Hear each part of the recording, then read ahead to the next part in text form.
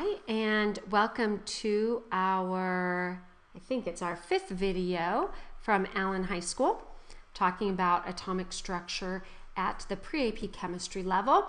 Now, what we were moving into is talking about changing the different particles within an atom, the different components. So we talked about the fact that if we change our number of protons, then we have a brand new element. And that's going to be a good discussion for later on in the year. Now, what we want to look at then is what happens when we change our number of neutrons and what happens when we change our number of electrons. What does that do to the element? How does that change how it behaves, its chemical properties and its physical properties? We always want to consider both aspects. And we're going to start with the neutron. So changes in the number of neutrons results in the formation of what we call isotopes. Iso means same, so these are called isotopes. Now, what is the same about these is their number of protons. So they have the same protons, so they're the same element still. It's just a little variation on that theme. Now, since our neutrons, number of neutrons plus our number of protons is equal to our mass number, if we change our neutrons, we're also changing our mass number.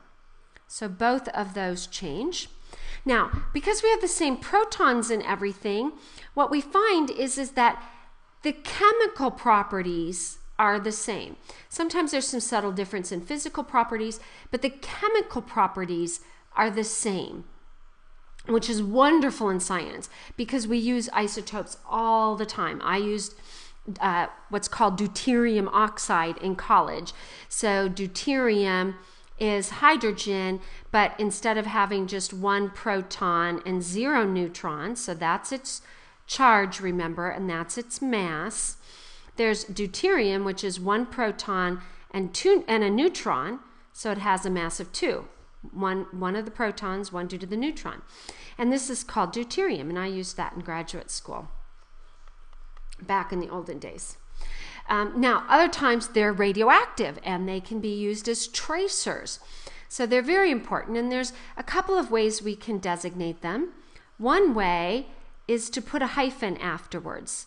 So this would be carbon 12, carbon 13, carbon 14 would distinguish the isotopes. Now, by saying the word carbon, I don't have to tell you the number of protons because carbon always has 6 protons. I don't need to tell you that.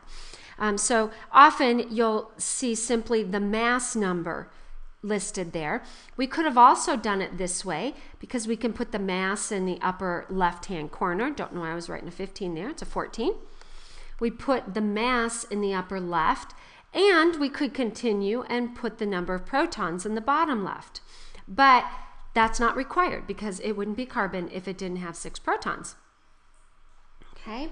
Now, as we start to look into this, the atomic mass that's given on the periodic table is a weighted average. So when we talk about atomic mass,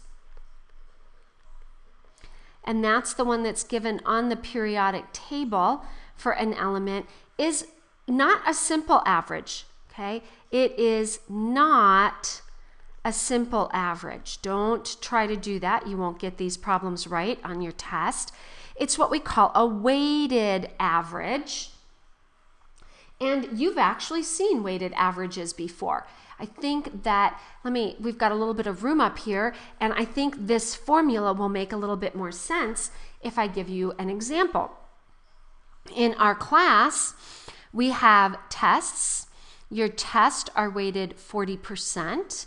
Your labs are weighted, I think, 30%. And quizzes and daily are all weighted 30%. So before Skyward, you had to calculate your own grades. And so if your test average was a 92 because you've been working really hard in making sure you do all your homework, and your lab average was a 96, sometimes quizzes are a little rough. Let's say you had a tough time that 6 weeks and it was an 86. Now to calculate that grade, I would not just add these up and divide by 3. That's a simple average.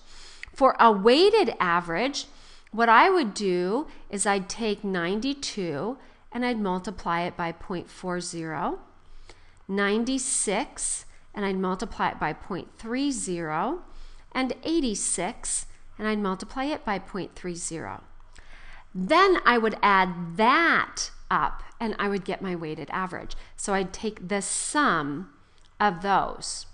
Now, I'm not sure if you caught that, but in going from here to here, all I did was divide by 100. So I went from a total equal to 100 to a total equal to 1. And we usually call that a fraction. So we're going to talk about the fraction of isotope 1.